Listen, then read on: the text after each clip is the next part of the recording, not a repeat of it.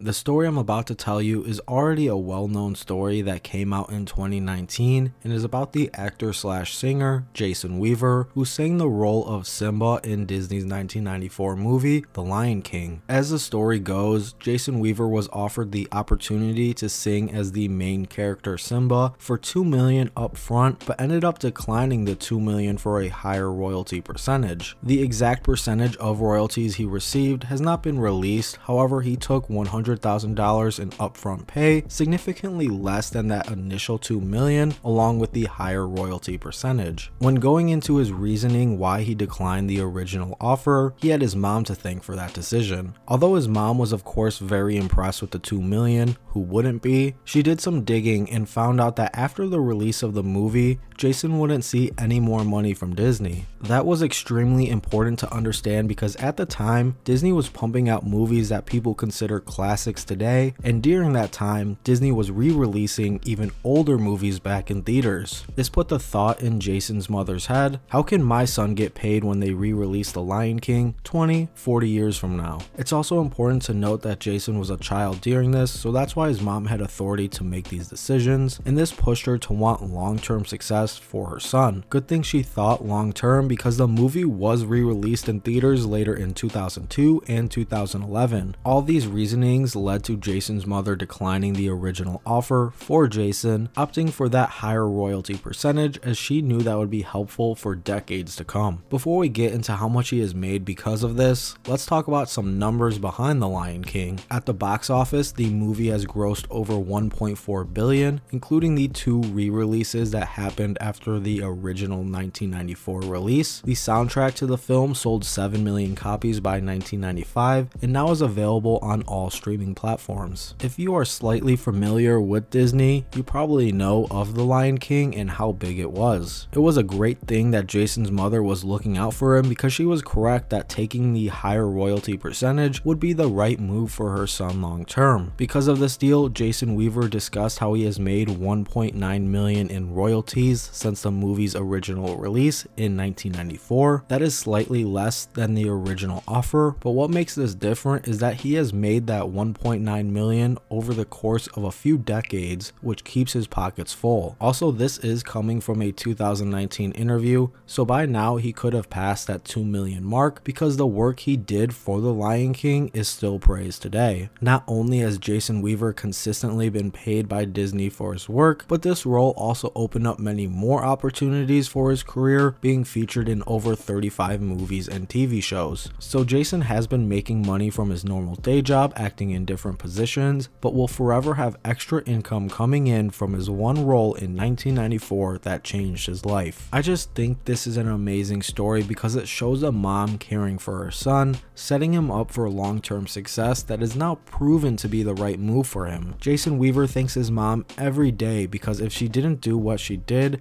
according to him, that would have been the biggest mistake of his life. This was a story of the music royalty king and queen, Jason Weaver, and his mother, Marilyn Kitty Haywood. Thank you for watching. Have a great day.